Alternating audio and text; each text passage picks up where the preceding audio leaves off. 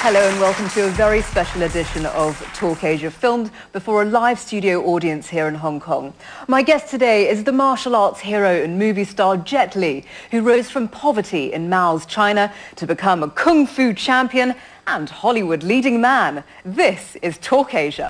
Jet, what a brilliant career you've had so far. The Warlords cost $40 million to make. It's truly an epic. What was it like to work on that movie? Because it had a huge cast and a really huge budget. So the director told me he wanted to make a war movie, not martial art. I really like it, this story. After Crouching Tiger, Hidden Dragon, you see a lot of big Chinese films. The photographer, everything is very pretty, like a hero, you see that. Then you can think about it. Even killing people. It's very beautiful. I say I'm always guilty about it because I walk in the street around the world. The teenager only say one word, jelly, cool, kick somebody. So look like Chinese people only know kick somebody. So in the future, I really want to share something in the mind. The people, why we need to fight. Because we want to stop.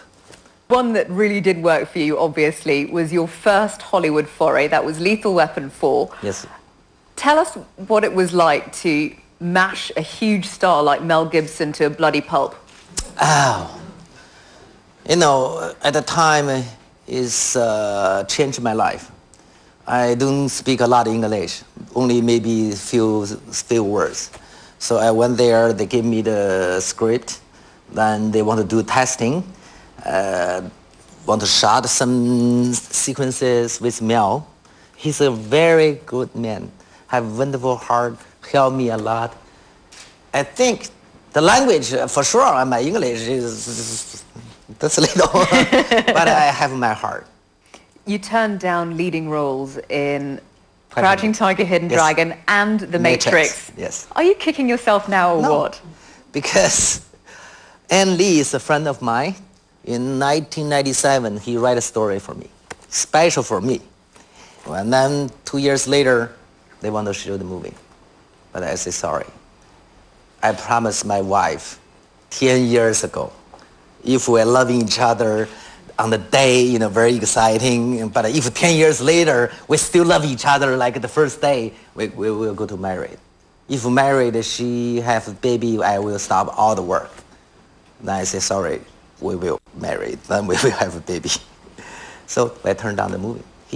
He understood. And he said, okay. I say, movie, I can make many movies, but I cannot make many babies. So you were 8 years old when you started doing wushu. Yes. How did it come about? My coach, Wu Bin, his name is Wu Bin, very famous guy.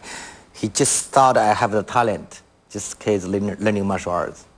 Then after six months, I slightly knows martial art, like have something.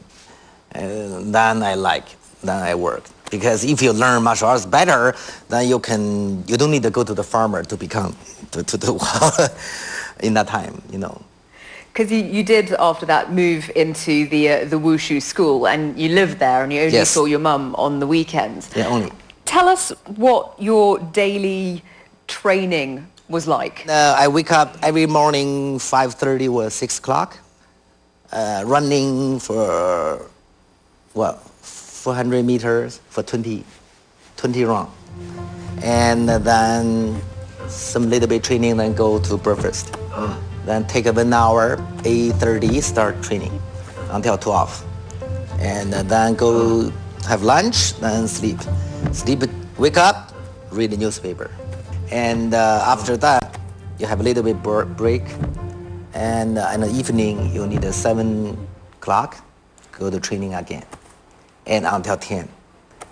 After 10, you need to go to bed every day. It sounds really, really tough. Rough, yeah. tougher than army. You've done so much in your life, but what would you say is the one true key to your success? I always say today is maybe we need either 3 words. 3. First of all, I very appreciated my mom, my dad. If you know them, make me, I'm not here. The second, I really truly appreciate the country. Teach me martial art, give me opportunity, represent China to around the world. I learn everything, build up my career. I appreciate the government. Third, I really appreciate all the human beings in the world. See, movie showing in the Middle East, African, everybody like Jet Li. I want to show my love, show everything I learned to give back to the world. Jet, thank you so much. We're going to have to leave it there, but I really, really appreciate you spending time with us today. Many thanks indeed. Honor. And thank you to our live studio audience for helping to make this such a special edition of Talk Asia.